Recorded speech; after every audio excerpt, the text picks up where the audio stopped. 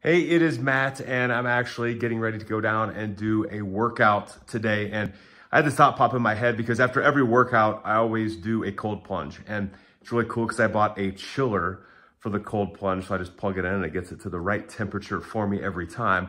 But I have to tell you, when I go to step into that cold plunge, the initial thought that pops in my head is, I don't feel like doing this, right? That this is gonna be uncomfortable.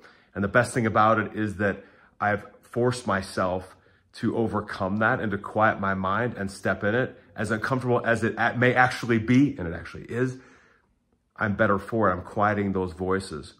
So I want to challenge you today. What's one thing that you need to do, or maybe you're thinking like, I don't really feel like doing this, or this is going to be uncomfortable, that you just need to take action upon today? Maybe it's stepping in a cold plunge. Maybe it's making that call. Maybe it's having that conversation. I don't know what it is, but I challenge you to get a little bit uncomfortable and go do that thing today.